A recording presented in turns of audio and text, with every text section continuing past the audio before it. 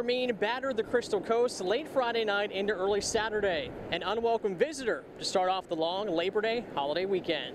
But Hermine's presence didn't stop some from their planned beach weekend. For Gary Ratliff, it was a slow go getting here. Some of those gusts were probably 50 miles an hour because it was blowing me from one side of the road to the other. Overall, the damage in Atlantic Beach was pretty minimal. It was like I was expecting.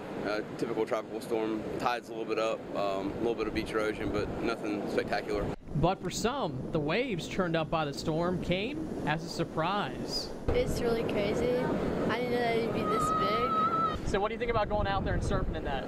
I would never do that. Jack may not be up for any surfing, but these guys are.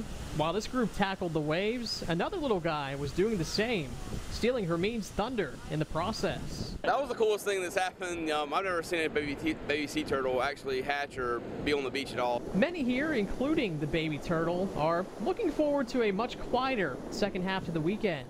It's going to be nice. I mean, this is going to pass, and there's always great weather after hurricanes. What's not expected to let up is the waves. Heavy surf and a high rip current risk expected to linger at least the Labor Day holiday. In Atlantic Beach, meteorologist Piers Legion, not on your side.